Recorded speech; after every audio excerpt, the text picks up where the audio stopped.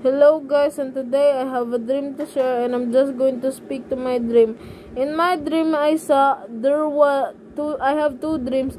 In my first dream I saw Lord Jesus, and Lord Jesus said, "I love my people," and he was wearing white clothes and a purple scarf. And Lord Jesus said, "I love my people, but they don't love me. Spread me all over the world."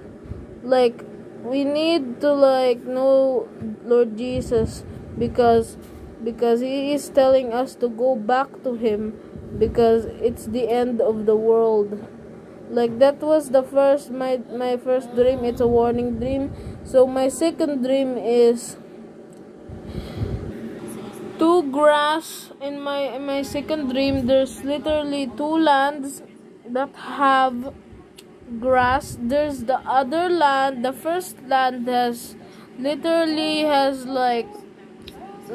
not, it's, the grass is green, but not that green, the grass is not so green like in the first land, but the second land is greener. And then God explained the dream that like what would you pick, like the greener grass or the less greener grass?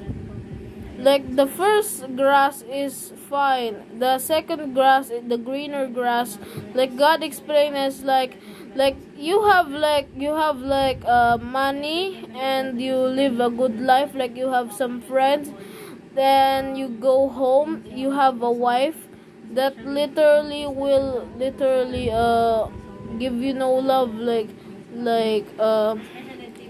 you two fight.